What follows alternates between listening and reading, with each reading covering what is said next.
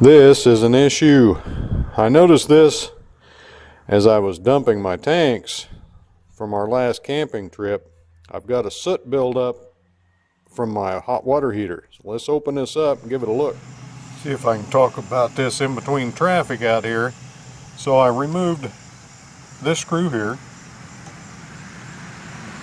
this one here, and this one here, and I loosened this screw here.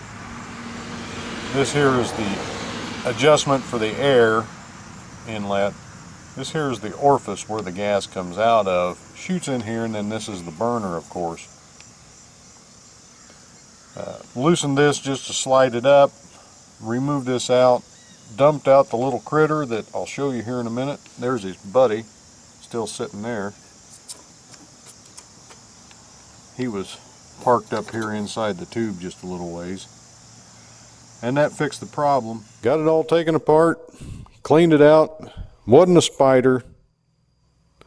It was just one of these daggone stink bugs that we have problems here with this year. They've been chewing on our tomatoes, ruining our tomatoes this year. Well, this one decided he was going to get in there and keep warm in my hot water heater, and that didn't work. Got him cleaned out, burning nice and blue now. Everything should be fine. If you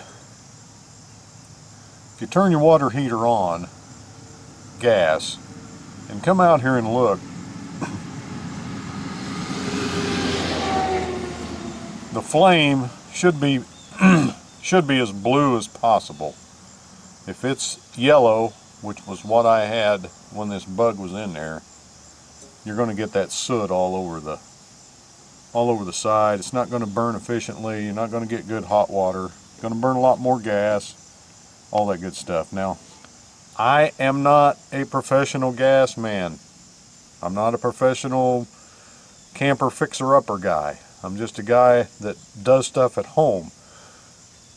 If you don't feel comfortable doing this, don't do it. But realize that if you see that black smoke, or if you see the black soot forming on the outside, like I'll show you here, something's wrong with your water heater.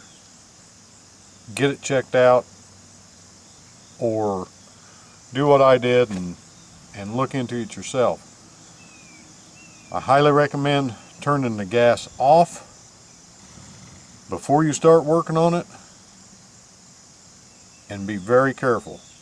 Don't take apart anything that you don't feel comfortable about putting it back together and having it work properly. Just go ahead and get it checked out by somebody that knows what they're doing. Take care and have a nice day.